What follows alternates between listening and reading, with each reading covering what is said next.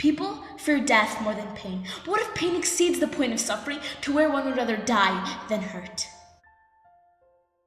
However, every day, women are allowing the fear of this pain to destroy their lives by deciding to put themselves through an agonizing, unsanitary back alley abortion which could have easily been prevented by the simple use of contraceptives. Every day, men and women alike are forced to deny their sexual pleasures due to the striking fear that perhaps an unwanted pregnancy may occur because of the government's ban on these, quote, obscene things, such as birth control devices.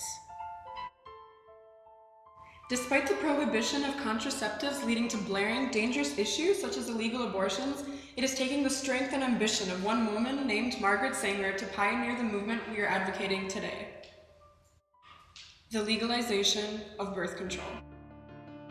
Earn the support of the government and the community, such as each and every one of you. Margaret Sanger, with the help of men and women who believe in the right for a woman to control their bodies, have founded the American Birth Control League. We've established this organization with the mission of informing the often uneducated or ignorant public about how to start a family safely. Our mission statement is, quote, "We hold that children be 1, conceived in love, 2, born of the mother's conscious desire, and 3, only begotten under conditions which render possible the heritage of health. Therefore, we hold that every woman must possess the power and freedom to prevent conception except when these conditions can be satisfied." Do you want to change the trajectory of men and women's possibilities forever in the United States and other countries that we may impact? Do you want to indulge in the sexual experience without having any regrets?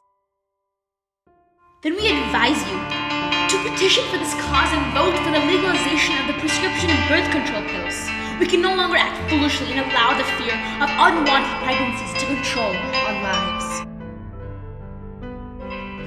Vote yes for the legalization of contraceptives.